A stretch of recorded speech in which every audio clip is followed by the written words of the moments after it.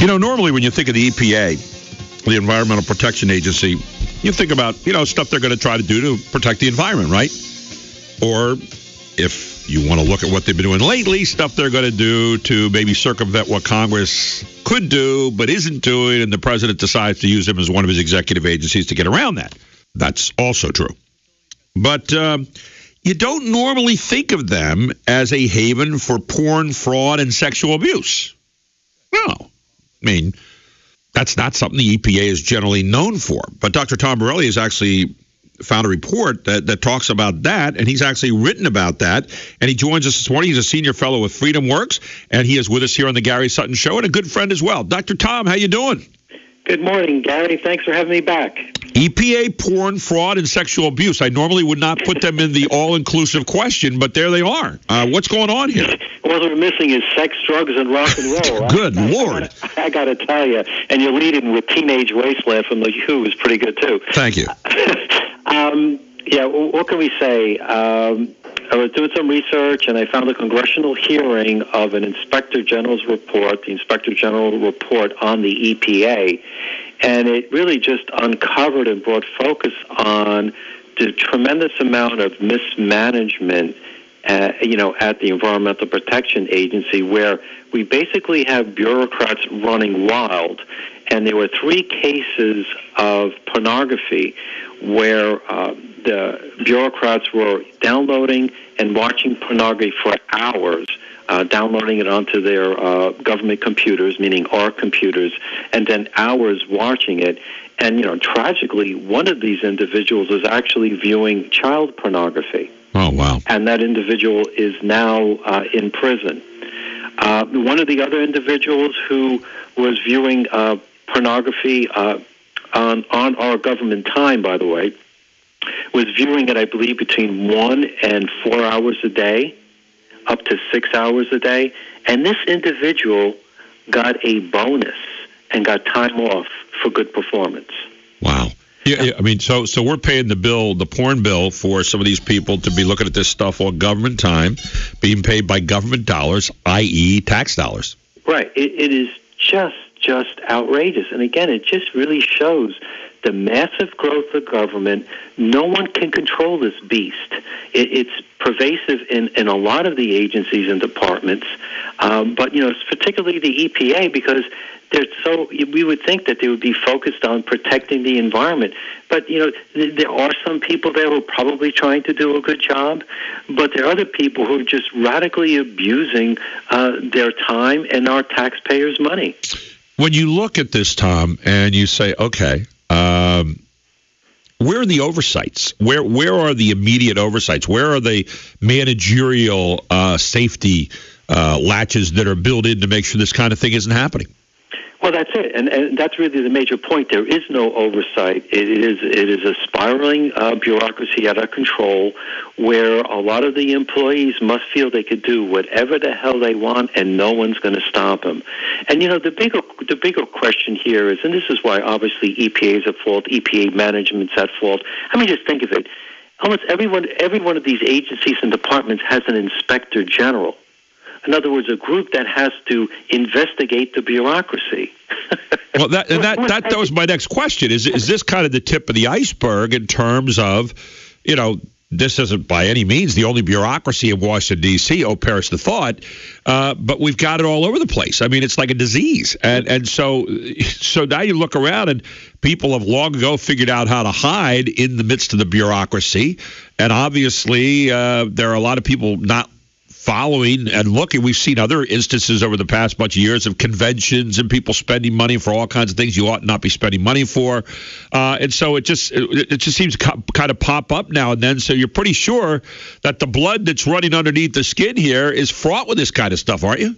Oh, absolutely. Wasn't it just yesterday, Inspector General's report on the TSA found that they failed 95% of the time? I mean, my God, Gary, how hard do you have to try to fail 95% of the time? I could put a bunch of high school kids on the TSA, and I'm sure they could do a better job and not fail 95%. Yeah, exactly right. And so again, everywhere you look right now in government, and the EPA is no different from anybody else, everywhere you look in government, you see, holy crow, It doesn't seem to be working all that particularly well. Now, some people who are out there that think government is the end all are going to say, "Oh, I can't believe you're beating up on them again. You're always beating up on government." But the fact is, listen, if I am investing in something, if I'm buying something, I don't want to use the word investing because that's what government does all the time when they want to raise my taxes. They invest. But if I'm going out and I'm buying a product and that product's not working, guess what? I'm going to stop buying it. My problem here is I don't get the choice to stop buying it. I got to keep on buying bad stuff. And that, as a consumer, as a taxpayer who's putting my money out there with the faith that it's being spent well and being spent in an accountable way, guess what? That's a pretty bad feeling. Oh, absolutely. And, the tragic thing about all is most Americans don't realize this is really happening. You hear terms like, the TSA or the NSA or even the EPA, the alphabet soup. Most Americans think that, it's a government bureaucracy basically doing what they're supposed to be doing. And the real accountability here and the real failure really goes to Congress. It is Congress's job to fund these agencies and control these agencies, and they have failed both parties miserably. And so what does it do then? It opens up the chance for executive mismanagement and executive misuse of these agencies as hammers on the American people. Yeah, because the bottom line is, look, you could even go to the lowest learner back in the IRS. You can be an activist for progressive causes, get paid by the government, get a good paying job, and they get bonuses. Yeah. Where else can this happen in life? Only in the government. One of the cases you pointed out, and you alluded to it there at the beginning, was John Beal, who received a 32-month prison sentence for defrauding the EPA. I mean, this story is unbelievable. It defrauded them out of nearly $900,000. For anybody that's thinking out loud, that's almost $1 million.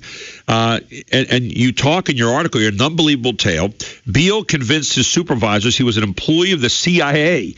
And over a nearly 10-year period, he missed more than 2 years of work while he claimed he was on assignments for the spy agency, which he didn't work for. He's working for the EPA. During the period of his deception, he collects his salary, he receives bonuses, and he charges the EPA for travel expenses, including first-class air travel and top-of-the-line hotels. I mean, what is going on?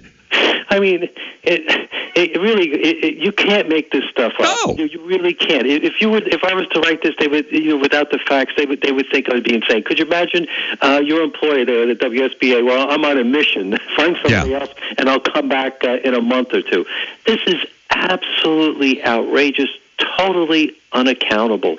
But again, if you just peel behind the scenes here, peel the onion back a few pieces, just think of the arrogance that this guy had, knowing that the incompetence of the agency, that he could do this and he wouldn't get caught. You mentioned the guy who got a 30-month prison sentence for downloading and watching child pornography on an EPA computer. Thomas Manning is his name. In addition to having the child pornography in the agency computer, he served as a Region 5 information technology. He was very informative. Information technology specialist. He had tens of thousands of additional images of child pornography on a personal hard drive that he stored in his EPA workplace. Really? Yeah, it is just. It is criminal. It's criminal, but it is criminal. What was going on there? And the last two examples we mentioned of EPA bureaucrats, two of them are in prison. Yeah, and they should be. I mean, they should be. There's a third case of pornography you point out there that involved employee B is mentioned here. Tell me about employee B. Employee B, I believe, was the individual who got caught watching pornography, during a take your kids to work day. Oh, my God. So imagine taking your daughter, your son to work, and, this is my colleague, and there it is in full screen. It is, again, what are these people thinking behind the scenes to know they can do almost anything, and the arrogance of not being caught? And that in itself is the big problem. Here this guy's watching 1 to 4 hours on a daily basis of pornographic images on his EPA computer, and we're paying him for it. We are paying him for it. then you look at this mismanagement that's going on. You go on a little bit further there to talk about the idea that there was a last case that you laid out in there, a case of sexual harassment by a guy named Peter Jutro. Tell me about that. Yeah, this individual was a high-ranking EPA official in the Homeland Security Department of the EPA. Okay. First of all, go figure, why does EPA need a Homeland Security what's that? person there? Right, because everybody needs one, because let's create another bureaucracy.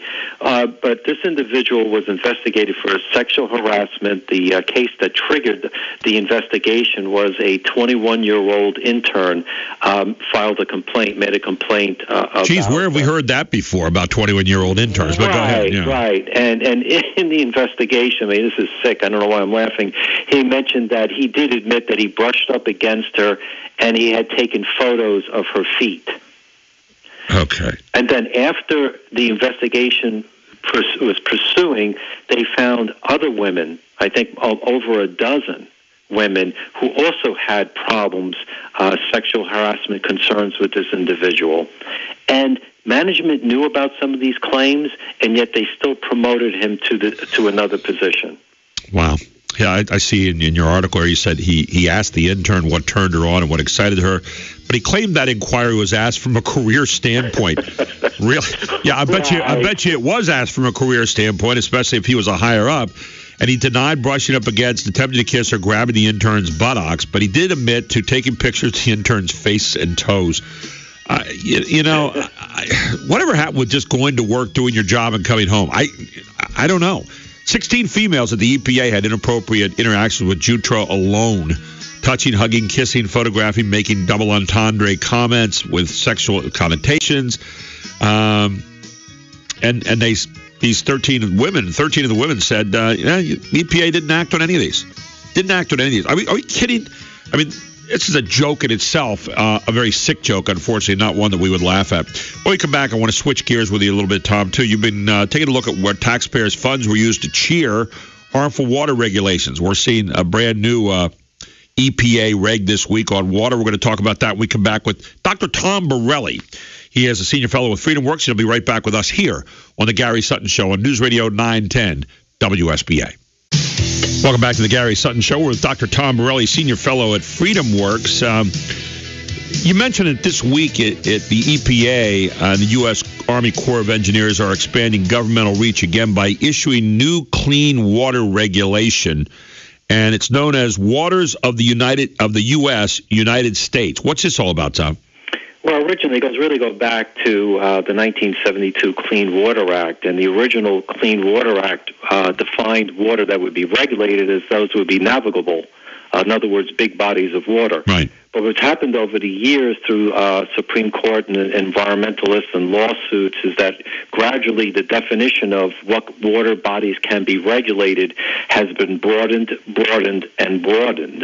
And the latest is the final rule that was issued last week that essentially allows the EPA to regulate just about any water body in your backyard, in your ranch, that they want to, because what they did is they defined the types of water they could regulate. And the key word they used is if it's in a significant nexus, in other words, close to a navigable water, they could regulate it. But the way they define this, they essentially can really regulate any water body they want on your private property.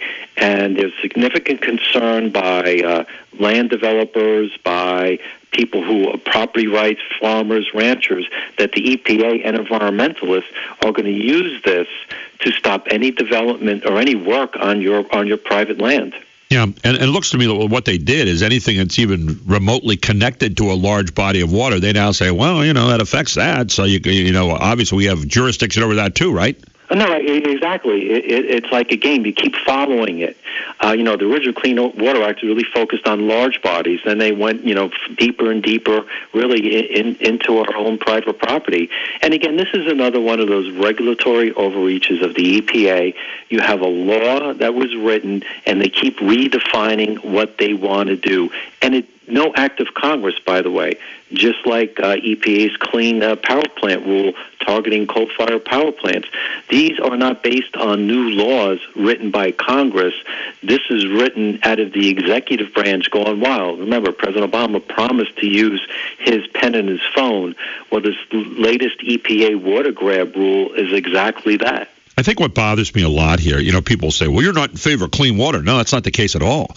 I'm very much like the idea of clean water. I don't think, because you don't like what the EPA is doing, somehow you're opposed to clean water or anything else. No, it's the idea of the way it's being done and this, environment Nazi kind of look at things that we can come in and do whatever we want to do. And it goes right back to what you said a moment ago, that you can decide no change for you. The old Seinfeld thing about the soup Nazi. No change for you. You're not going to make change on water anywhere. And, that's what you have, isn't it? No, absolutely. And again, if any really objective individual could be looking at this issue and say, well, this is for water, it's really not a land grab, blah. But always look at the process by which the EPA does things. As I mentioned before, first, this isn't based on a new Congress, new laws. In fact, Congress is trying to pass laws to rein in the EPA. They haven't been successful yet. But also, the process, EPA was coordinating efforts with radical environmental groups and Obama's Organizing for America, his activist group, to load the public comment period with comments saying this was a good regulation. So they basically used taxpayers' money to mobilize comments to a public comment period to steer the results in their favor.